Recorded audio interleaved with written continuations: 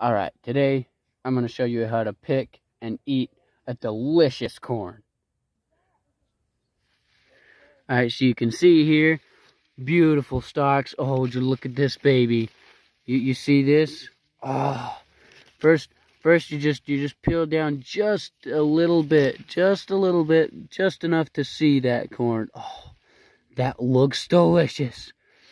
Then what you'll do next is you'll grab right down here next to the stalk, and you'll kind of break it off just like that, just so you don't harm the stalk at all. That's how you pick it.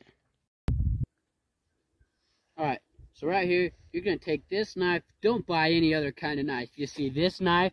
This one will do the job. You go down just a little bit, just like a quarter, 2 quarters.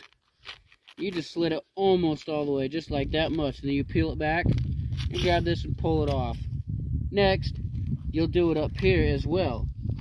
Go 3/4, maybe 1 inch from the top, pull it down.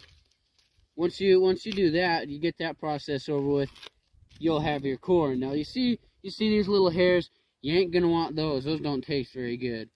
So now you're just gonna kind of rub it down, take all this hair off.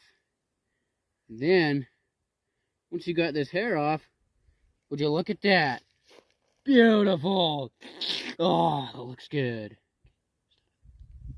This is how you professionally eat your corn.